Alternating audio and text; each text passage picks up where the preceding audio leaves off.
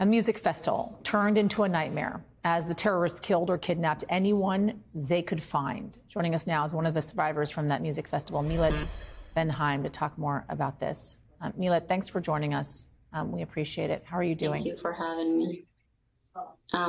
It's a difficult question. It's really hard, honestly. What is it like to even see some of those images that I just showed, reminding you of what happened a week ago? Honestly, I see it on my mind the whole time, so nothing. It's the same. Can you tell me what happened? Yeah,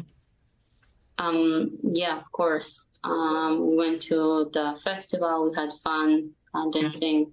Then at 6:30 the music stopped and rockets started covering the sky. We didn't have shelter, so we laid on the ground and started running. Everybody was really shocked. We decided that it's best for us to get in the car and drive away. Everybody was so helpless and scared. We started driving. We went one way, but we hit so many terrorists shooting at us. So we had to make a very quick U-turn. But the other way, we had more terrorists shooting at us. So we ditched the car, started running towards the fields. This is what you can see on the screen right now. Just running like crazy, but they were everywhere on cars and motorcycles and coming from the air, shooting at us from every single direction. Did you lose friends? Yeah. We saw so many people falling down. I think everybody who went to this party lost friends, few of them. And people that we even just met the same night and became friends with, videos that you have with people you dance with, and you know that they are gone now, either kidnapped or dead. You talk about having to crouch in the bushes, holding hands with your friends and praying. Yeah. Yeah, after 3 hours of running everywhere, we didn't have any more power, and we realized we have to hide because they're surrounding us. And so we got under this low tree, covered ourselves with leaves. We kept hearing the shooting and the rockets above us the whole time. Kept hearing the Hamas talking to each other in Arabic and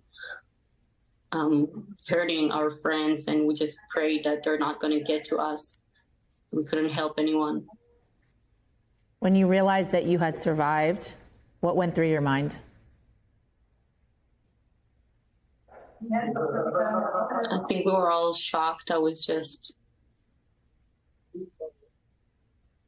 my heart was still full with fear and love. And I'm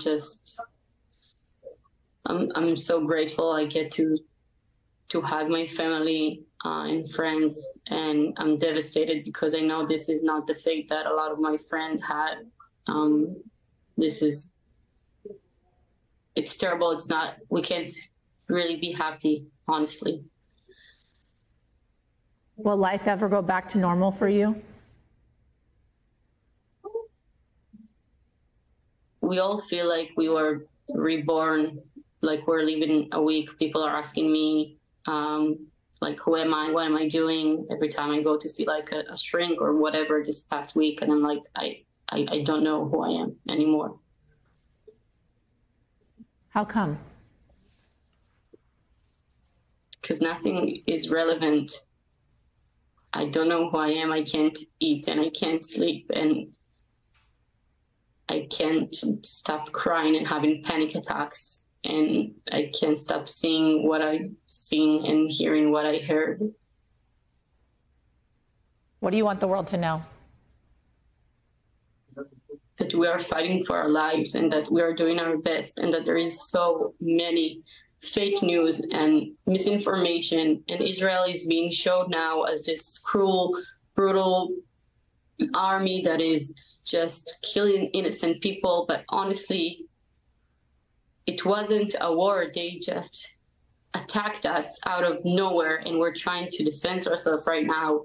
We are not occupying Gaza. We gave it back years ago because we wanted to welcome peace, and we're just devastated, and we need the world to support us.